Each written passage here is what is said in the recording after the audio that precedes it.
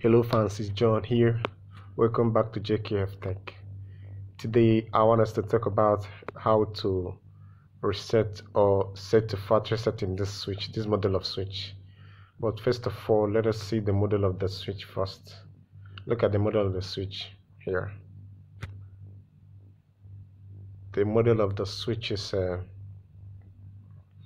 3750x PAU. This is 48 port.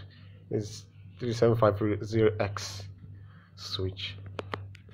So how do you do it? Look at this button. This is a mode button. You hold the mode button, hold it until it starts flashing. Look at it has started flashing. Then until this flashing stops by itself, then you can remove your hand from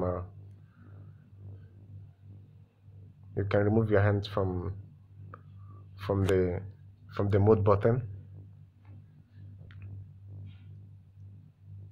So you can see it has started booting again.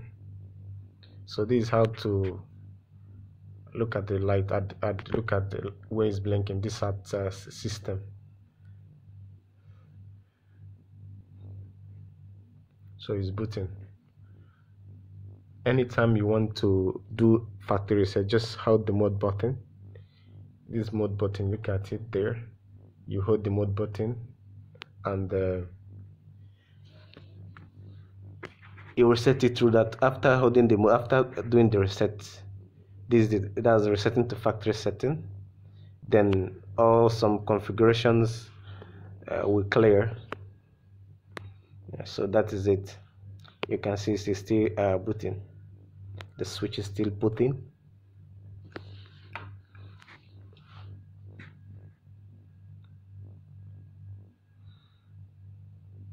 When the switch is ready, you will see the three lights there.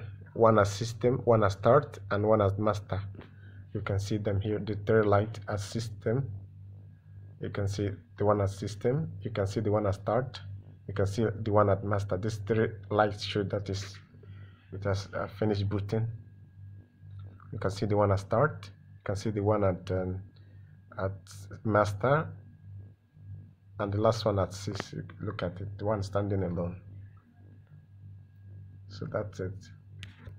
So thank you, and see you in the next video.